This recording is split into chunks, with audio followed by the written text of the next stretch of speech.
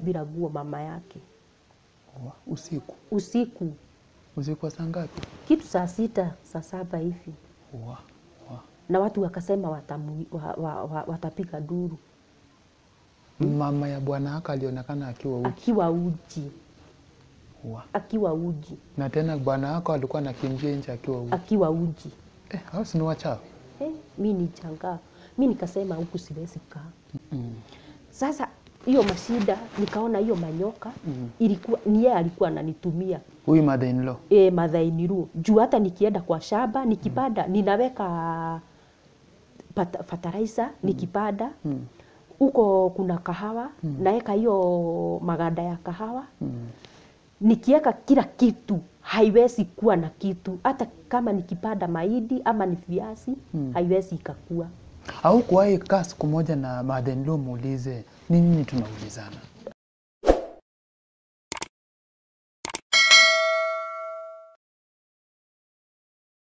Hi everyone, good morning, good afternoon, good evening. I greet you according to a time wherever you are. Receiving my greetings. As usual, my name is KG Mtoto wa Mungu, aka Luckman. First, I want to say thank you, and I will never get tired of saying thank you. Thank you for your support, your like. Thank you for always coming back to watch my videos. I know and I believe that every video story I upload here, you watch and you learn from it. And today I'm sitting with a lady ambaye akona story how her husband alijoin cult fulani. Then after kujoin, siku moja tu kwa nyumba wakawa wamekaa na kula, manyoka zikajaa kwa nyumba kabisa.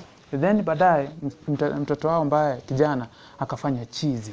So atakuwa anatupea story na zinginezo, atakuwa anatupea the whole story, full story. Na najua from that story you're going to learn so many things. So without wasting so much time, I welcome you all. Welcome. This is KG Mtoto wa Mungu TV. Karibuni sana. As I introduce my guest to you, karibuni. Halo Mama Sara, habari? Mzuri. Unaendelea aje? Ninaendelea salama. Kwanza nataka kushukuru kwa kuja kwenye show yangu, kwa kunipa nafasi ili ukaweze kushare story yako kwa my viewers, wakaweze kusikia. So nataka tu uchukue hii fursa ukaweze kujitambulisha kwa majina. Majina yangu naitwa Sara Jerry. Okay. Huwa nakaa Magumu. Umezaliwa wapi Sara? Nimezaliwa huko Magumu. Okay. Nataka utupe story yako kutoka mwanzo hadi mwisho, maana our viewers wanaingojea. Yes. Sasa mimi tangu nizaliwe nilikuwa na wazazi wawili. Sasa hawa wazazi wawili wakanilea mpaka wakanipeleka shule. Mimi nikawa nimeingia primary, nikasoma mpaka darasa la 4. Sasa wakati nilisoma mpaka nikifika darasa la 4 wazazi wakafa. Okay. Walikuwa na accident, wakafa. Accident ya nini? Ya gari. Okay. Uko Nakuru. Okay. Wakafa. Sasa penye hiyo mambo ya kubaralisha nini kaburini.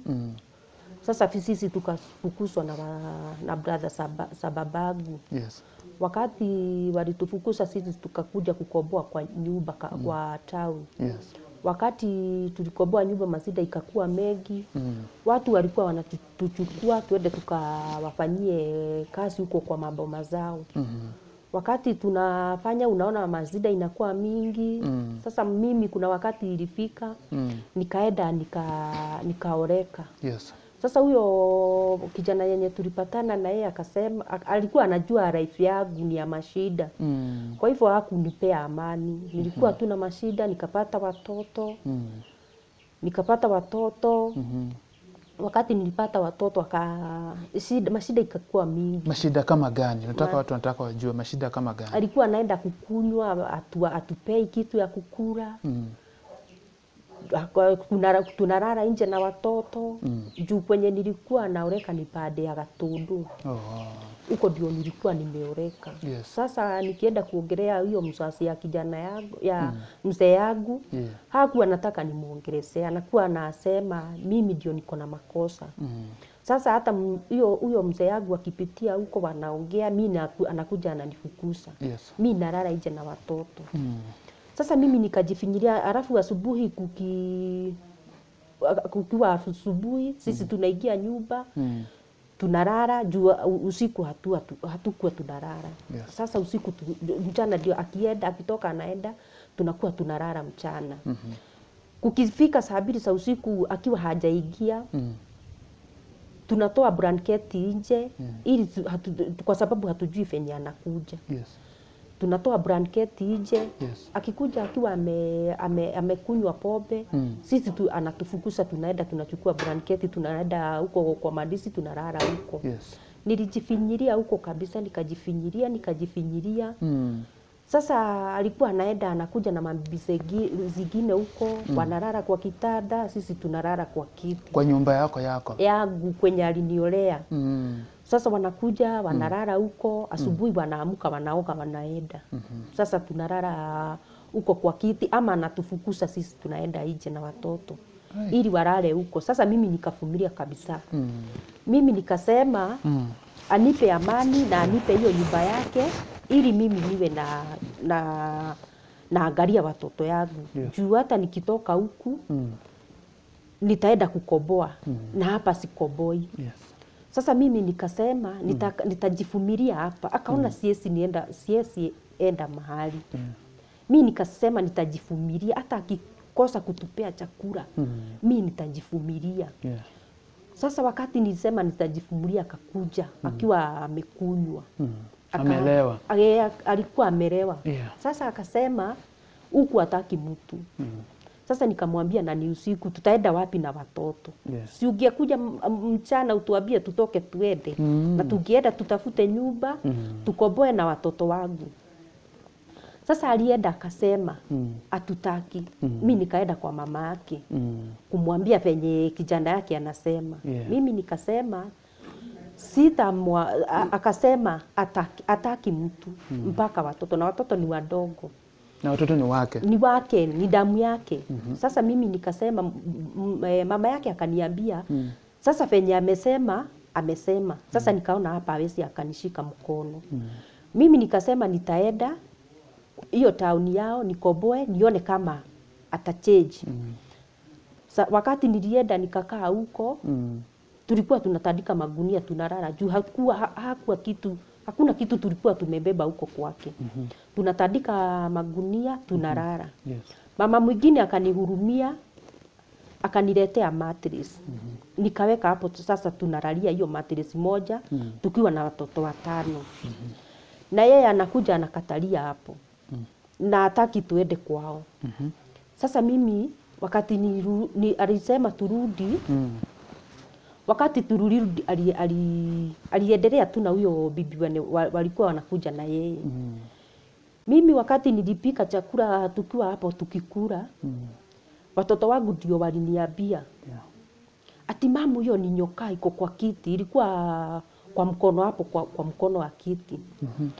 Mimi nikienda kulalisha mtoto ati nikuje niue hiyo manyoka. Kwani manyoka zilikuwa ngapi? Zilikuwa 2. Na ingine ilikuwa na huko kwa kitanda hapo chini. Nikienda nikakuta yenye ilikuwa kwa kiti imepotea. Imejificha. Lakini mimi nikasema sitalala mpaka nione hizo manyoka kwenye zimeenda. Juu hazijaenda mbali, ziko tu huku. Kulikuwa na kakitanda kalikuwa na mpira yenye tunachomaga. Ikisikia hiyo harufu inatoka kwenye iko inatafuta kwa kutorokea.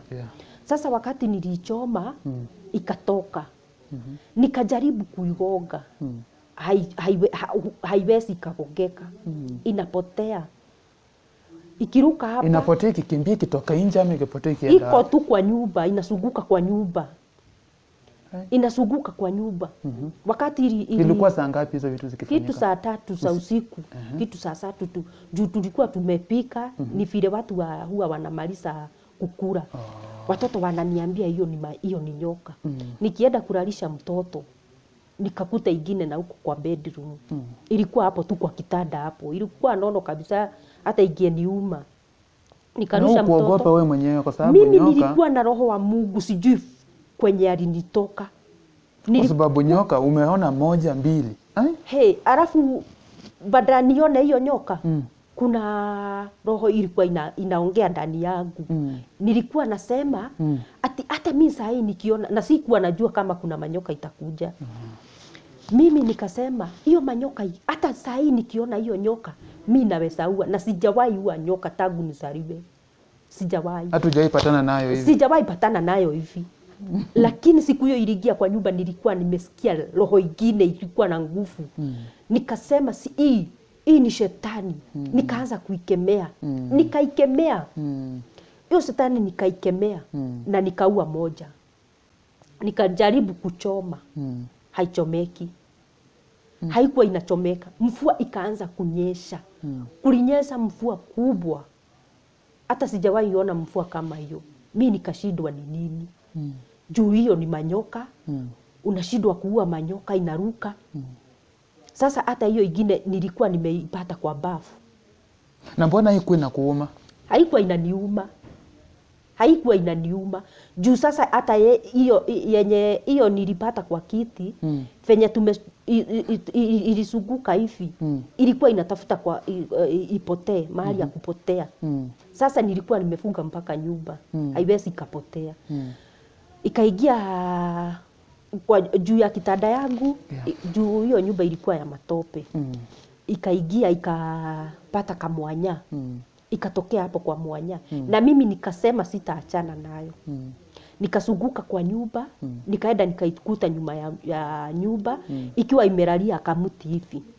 Ilikuwa hapo kwa mkamuti. Hapo ndio niligonga. Nikaikatanisha mara mbili. Sasa nikasema hii hata ikienda kuniuma haiwezi kaniuma.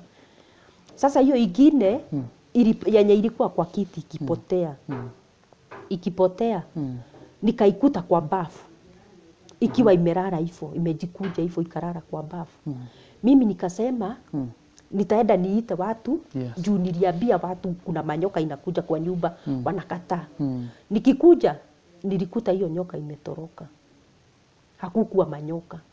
Sasa mimi nilikuwa na juu huyo mzazi wa bwana yangu hakuwa anakuja kwangu. Nilikuwa nafikiria yeye ndio alikuwa analeta hii manyoka. Wakiwa wameshikana ili mimi nisikie uoga nitoke huko niende. Wewe na baba ya bwana wako mlikuwa na shida, mlikuwa na ugomvi ama kuna kitu ilikuwa inaendelea? Mama yake. Mama yake mlikuwa na ugomvi? Kwa sababu hakuwa anataka huyo mzee alikuwa anapanda miti. Yaani hata shamba yenye alikuwa ametupea tulime, hakuwa anataka kila kitu anaenda ni kama yake, anafanya ni kama yake. Sasa mimi nikilima, nikipanda yenye napanda, yeye hawezi alalaja, hawezi kosa kitu ya kushika, auze. Sasa alikuwa nakata miti, anauza kwa sababu ya chakula. Sasa mimi wakati nilimuuliza kwa nini anafanya hivyo, na hiyo miti ilikuwa imepandwa nikiwa huko. Juu huyo mzee tulikuwa tumemaliza miaka 20 na yeye. 20 years. Kwa ndoa? Tukiwa na yeye. Sasa alikuwa anapanda mti. Nikikosa kupea hiyo mti maji, anakuja anachukua yenye napika nayo, mimi nikose kupika, yeye ade akamwagilia hiyo mti maji. Ili mimi nikose nini? Kupika. Juu nilikataa kupea hiyo maji. Wakati hiyo mti ilitosheka ya kupasuliwa nini bao, anaenda anatafuta mtu akuje auze hiyo mti, ili mimi nisiwe na kitu nashika. Na niko na watoto, wameanza kuingia shule, na sina kitu ya kushika. Juu hiyo mzee yangu alikuwa anajitayarisha hivyo. Sasa hiyo mashida, nikaona hiyo manyoka, ilikuwa ni yeye alikuwa ananitumia. Huyu mother-in-law? Mother-in-law. Juu hata nikienda kwa shamba, nikipanda, ninaweka fertilizer, nikipanda. Huko kuna kahawa, naeka hiyo maganda ya kahawa. Nikieka kila kitu, haiwezi kuwa na kitu. Hata kama nikipanda mahindi ama ni viazi, haiwezi ikakua. Au kuwahi kaa siku moja na mother-in-law muulize, nini tunaulizana? Na mimi ni bibi tu ya kijana yako. Hawezi akauliza. Hawezi akaniuliza juu alikuwa amenidharau. Alikuwa amenidharau. Hata watoto wenye walikuwa wadogo kuliko mzee, walikuwa wanakaa chini wananiongeleshea, wananiongelelea. Yaani wanaongea mambo yangu. Sasa hata watoto hakuwa wanataka kuniona. Na anasema ati anauza hiyo mti ili akuje apeleke watoto shule. Sasa tukienda kwa chifu anaulizwa hiyo mambo. Anasema ati yeye anataka ana kitu ya kukula, ana pesa ya shule na watoto wamefukuzwa. Saa hiyo watoto wameenda kwa chief wakiwa wamevaa uniform na hawakuwa wanasoma. Na bwana yako hukuwahi kumwambia hizo vitu? Nilikuwa nimemwambia, yeye ndiye alikuwa amenituma kwa chief. Kwa sababu yeye hawawezi wakakaa chini na mama yake. Hawako wanaelewana? Hata yeye hawakuwa wanaelewana. Jua aliniambia wakiwa wadogo ati huwa anafukuzwa na mama yake. Baba yake akienda job, yeye mama yake anamfukuza, anaenda kwa shushu yake, anamwambia shushu yake ndio mama yake. Ati shushu yake ndio mama yake. Sasa anakaa huko na vitabu zake na uniform zake. Sasa baba yake akikuja ndio anarudi kwao. Anaambia baba yake venye mama yake amemwambia na akamfukuza. Okay. Sasa baba yake alienda akafa. Baba ya bwana yako? Sasa akaacha huyo mama. Sasa hata watoto hao wengine wote wamelelewa hivyo tu. Sasa wakati tulikuwa na huyu bwana yangu, wakati tulienda tukakosana. Tukakosana kabisa, nakuja mimi sijamfanyia hata. Najaribu penye nitamfurahisha. Hata nikipata kitu namwangalia vizuri kuliko watoto wangu ili nitafute amani. Nikamwambia sasa mimi unipee hii nyumba yako, nilee watoto wangu. Wewe ukitaka kusurura kwenye utasurura, utatukuta tu hapa. Aliona nimeshindwa na kuenda. Ani kutoka kwa nyumba? Ni kutoka kwa nyumba. Juu amenifukusha na mambo yote, amenichapa na rara nje asubuhi naingia kwa nyumba. Sasa anashindwa ni nini? Na juu anakuja akiwa mlevi. Sasa ili mimi niseme ni pombe. Sasa yeye akienda anakuja na bibi. Mwanamke mwingine. Wanalala huko. Sisi tunalala kwa kiti. Sasa mimi nikaamua sasa nitaenda. Nikashindwa hata nikienda sina pesa ya kwenda kutafuta nyumba na huko, sina hata fare, sina hata nini, nitatoka niende wapi? Sasa mimi nikavumilia kidogo tena. Nikivumilia tena kidogo, nikasema sasa nikakata kauli kabisa nitaenda na nitaenda. Nikaacha watoto. Watoto wako? Nikawaacha. Juu hata nikitoroka na wao, ananiambia nimletee watoto yake. Sasa mimi nikasema nitamuachia ili nione venye atafanya na watoto. Mimi nikakuja huku, nikakaa miezi 2. Juu nilikuwa nimetoka huko mwezi wa 11. Sasa Disemba nilikuwa huku. Na nikaambia watoto Januari nitawaendea na nikuje niwalete shule, niwaingize shule. Sasa wakati nilikuja nikashindwa na shida huku, shida ikakuwa mingi. Lakini brother yake alinipigia simu, akaniambia ati watoto watapelekwa kwenye watoto wenye hawana wazazi wanapelekwa. Watapelekwa huko orphanage. Bwana wapelekwa na nyinyi mko? Sasa mimi nikasema watoto wangu hawezi wakapelekwa huko. Juu yeye alitoka huku. Alitoka huku kwa boma yetu, akaenda huko town, akachukua nyumba, wakakaa na huyo mwanamke walikuwa na yeye. Sasa walikuwa wanakaa huku. Sasa huyu mwanamke ndio anakuja anaangalia watoto. Kukiwa na chakula hawezi akawanunulia chakula ingine. Na chakula yenye ilikuwa huko ni ugali. Haikuwa hawakuwa wanabadilisha. Ugali kila siku. Alafu ilikuwa hiyo ugali ilikuwa kali, kuna unga inakuanga kali. Ikikaa sana inakuwa kali. Sasa hawakuwa wanakuja kukula. Sasa ule bibi akienda akiulizwa, anasema watoto wako na chakula. Nimekuta ugali huko. Sasa wakati mimi nilisema nitaendea watoto wangu, wakati nilienda huko nikasema sitaenda niingie. Nilienda, nikaenda nikiwa nimeteremka kabisa. Juu nilikuwa nimepigia watoto simu, nikawaambia nitawaendea. Sasa wakati niliwaendea walipaki vitu, wakiwa wanatoa nje. Sasa nyanya yao wakati alikuja akawaambia ni kwa nini mmetoa vitu nje. Akawaambia mama alisema atatukujia. Sasa wakati nyanya yake alisikia hivyo akapigia kijana yake simu. Ati mama watoto wamesema anakujia watoto, mmeongea na wao? Akasema hapana. Sasa wakati huyo akakuja, akafunga, akaigiza hiyo vitu yote kwa nyumba. Akiigiza kwa nyumba hiyo vitu yote akafunga. Na mimi sikuwa najua yoyote. Sasa wakati nilienda kuendea watoto kitu saa 2 ya usiku. Juu singeenda huko mchana. Juu angeniua.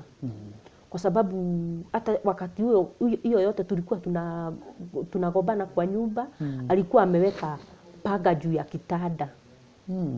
Chini ya kitanda alikuwa anaweka paga. Sasa wakati nilienda nikaiona, nikitoa tunagombana. Nikitoa tunagombana. Sasa mimi nikasema sitaitoa tena.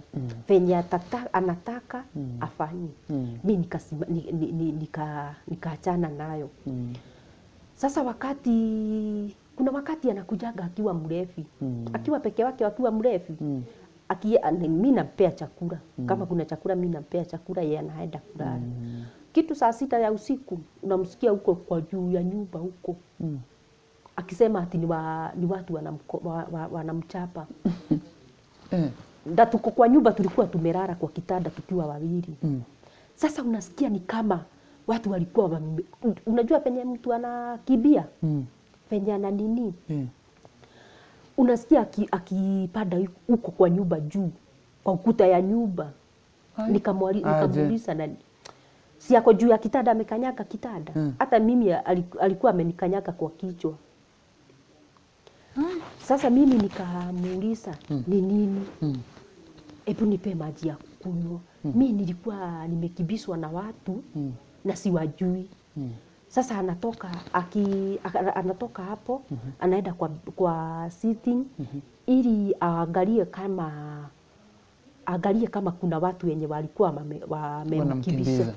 Angalie kama wamepotelea na huko. Nikamuuliza juu tulikuwa tumelala na wewe. Ni watu kwani wameingilia wapi? Na mlango imefungwa. Na bedroom imefungwa, mlango ya nje imefungwa. Sasa unashindwa. Hao watu walipitia wapi? Walipitia wapi? Na wewe hujasikia? Na sijasikia. Na yeye ndio ameniamsha. Nimesikia akipanda huko juu ya nyumba, kwa ukuta ya nyumba. Kama hii sasa hivi akipanda? Anapanda hivi. Sasa nikamuuliza kupanda aje? Uwezi tembelea hapo ukipanda? Unajua haikuwa imepigwa plasta. Sasa ilikuwa mawe. Sasa unasikia akijishikilia huko apande, ati apotelee wenye wamemkibisa. Sasa nikamuuliza ni nini? Ati ni watu wananikibisa. Nikashindwa wanakukibisha. Sasa nikaona huyu ni kama ako na masetani yake wenye wanamkibisha. Ama awe kuna mahali anaenda kuuza vitu za wenyewe, awe anakibishwa. Sasa mimi nikaachana na yeye, anakunywa maji, anarudi analala. Okay. Sasa kukaenda kukaharibika kabisa. Mimi nikasema sitavumilia hapa. Mimi nikabeba watoto wangu. Wakati nilikuja huku wakawa wanakibisha watoto wangu juu alisema msichana wangu hataoleka. Alisema hataoleka. Na kuna pale nisikia ukiniambia hapa awali kidogo eti alikuwa anakimbia bila nguo. Alikuwa anakimbia bila. Aje. Bila nguo kanatoka nje. Unajua sasa mzee akilala anararaga bila nguo. Sasa yeye akiamuka kwa usiku huwa anatoka kwa nyumba pole pole. Sasa bila nguo? Bila nguo anatoka kwa nyumba. Nguo yani nguo zote? Ana chochote. Ana chochote. Anatoka kwa nyumba. Hiyo si ni uchawi? Sio ni uchawi? Pengine namkuta huko kwa nyuma ya nyumba na huko nyuma. Sasa hata nilikuwa naona kama wameshikana na mama yake. Juu hata mama yake kuna mahali alionwa akiwa uchi bila nguo mama yake. Usiku. Usiku. Usiku wa saa ngapi? Kitu saa 6, saa 7 hivi. Wa. Na watu wakasema watapiga duru. Mama ya bwana wako alionekana akiwa uji. Akiwa uji. Wa. Akiwa uji. Na tena bwana wako alikuwa anakimbia nje akiwa uji. Akiwa uji. Hao si ni wachawi? Mimi nilichangaa. Mimi nikasema huku siwezi kaa. Nikamwachia watoto. Yes. Nikimwachia watoto, mimi nikaenda kutafuta kwenye nitakaa. Yeah. Ili nijipange. Nikakuja kwa sister yangu. Naye sister yangu hataki kuniona. Hataki kuniona. Yeah. Mimi nikasema nitavumilia, nikipata hata kama ni 500, niende nijipange nao nitafute kanyumba, hata kama ni makato nitalalisha chini niwe nalala. Niwe sasa nitoke kwa sister yangu juu hata yeye alikuwa anataka nirudi huko. Mimi najua venye nimepitia huko. Yenye nimepitia huko ni mimi najua. Sasa mimi nikasema sitarudi huko. Nitaendea watoto wangu.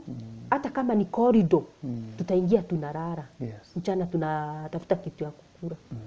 Mimi nikasema nikakuja huku nikasema nitafute kanyumba. Nikatafuta kanyumba nikaendea watoto wangu.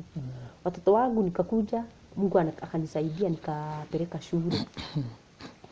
Nikipeleka shule hata sikuitishwa barua ya shule kwenye walikuwa wanasomea. Hawakuniitisha mimi, watoto wangu nikaigiza shule. Wakasoma.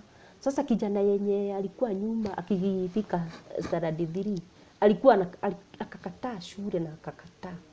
Akakataa kabisa. Mimi nikasema kaa ni shule anakataa akae. Sasa akakaa. Mimi sijui kama ni ile roho ilimfuata. Roho ya nani? Hiyo ya baba yake. Juu amekataa shule na sio pesa kukosa. Wakati huo nilikuwa napata vibarua.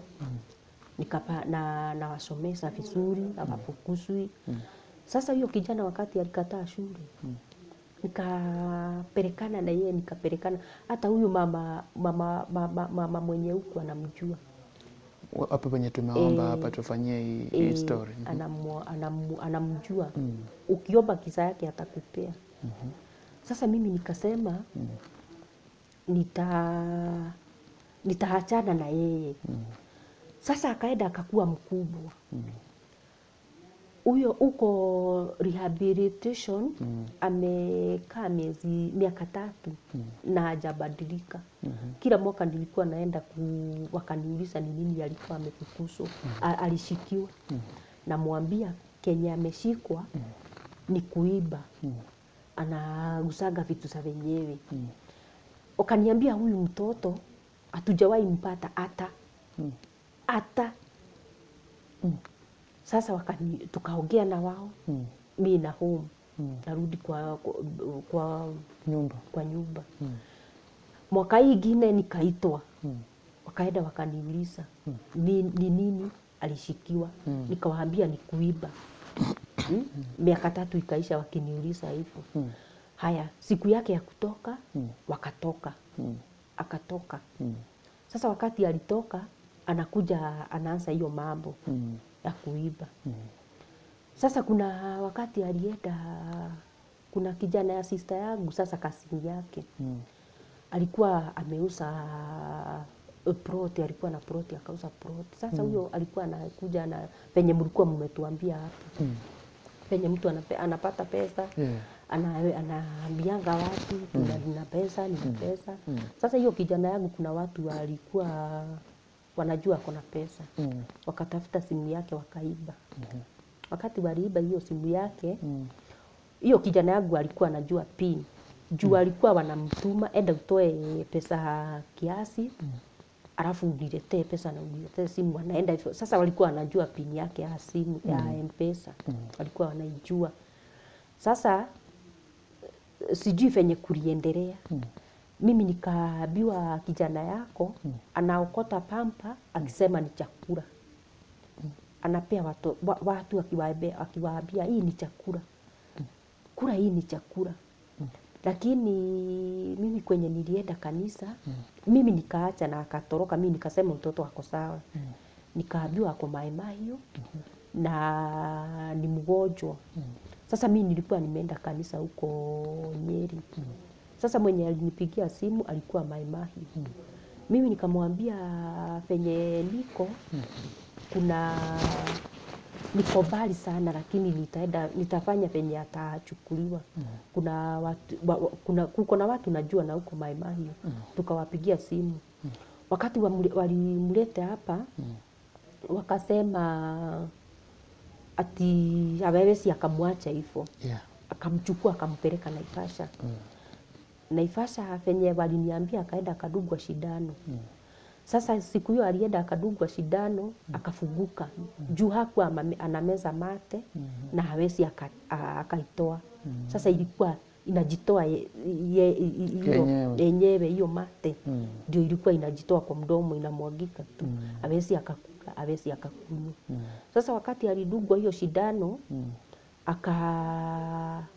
akasema mimi sio kugojeka, nimegojeka. Mimi ni mtu fulani aliniambia ati nitarudisha vitu ya mtoto yake nikiona yenye nitaona. Sasa ni kama ni kurogwa, alikuwa amerogwa. Na huyo hawezi akaniongeleshea. Hawezi ati tukutane hivi anisalamie. Anapita tu kama mtu ya kawaida. Na ni sister yangu. Sister yangu. Sister yako mwenye umezaliwa na yeye? Mwenye ule mkubwa kuniliko. Nikuulize, hapa mother-in-law yeye ndiye alikuwa anakurushia hizo vitu, uchawi, manyoka, nini. Wakati ulitoka kwa hiyo familia, ziliacha kukuja hizo nyoka? Sijawahi ona. Sijawahi ona. Labda walikuwa wanaituma huko, wananirushia ili nitoke huko kwao. Juu huyo mama alijaribu venye nitatoka huko. Kukakosa. Ni kama wewe spirit yako wewe na yeye hazikuelewana? Hazikuwa inaelewana. Hata tukiongeleshana maybe siku mbili. Siku hiyo ingine tunakaa hivyo. Unajua kuna watu wana complain about mother-in-law sana. About hizi vitu sio mara ya kwanza tumeziona watazamaji ama tumezisikia. Watu wanasema mother-in-law wanaleta hadi uchawi kwa nyumba za watoto wao. Sasa huyu kijana ambaye ndio bwana yako, unadhani pia mother-in-law alikuwa amemroga ama walikuwa wanashirikiana kwa uchawi? Hata yeye hii mambo maybe ilikuwa juu wanamkibisha usiku. Walikuwa wametoka wapi?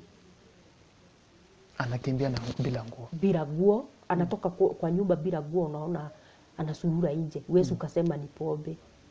Pombe mtu akimbiangi. Pombe mtu ulala. Ukikunywa pombe wewe unalala. Huwezi ukakimbia uji. Sasa kijana wako saa hizi hayuko sawa?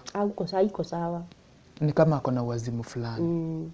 Juu namsikia ako Naivasha, ako Maimahi, ako Nairobi, lakini kuna wakati anarudi form, anapiga simu, ananipigia simu kaniambia niko mahali fulani. Namba yako anakuanga nayo? Anakuanga nayo off. Sasa hapo kuna watoto wagani? Kuna watoto wenye uko nao hapa penye unaishi? Kwa Boma. Sasa wameenda kwa sister yake. Wamekaa huko? Wamekaa huko, lakini sio mbali, ni karibu tu. Maisha yako sasa una survive aje? Unaishi aje? Mimi maisha yangu saa hii kwanza ni ngumu. Ni ngumu. Juu hata kutoka jana mimi sijakula kitu. Kutoka jana sijakunywa, sijakula, nakaa hivyo. Lakini huku hata kazi huwezi ukapata. Juu wakati huu mvua ni mingi, huwezi ukapata kibarua kwa shamba.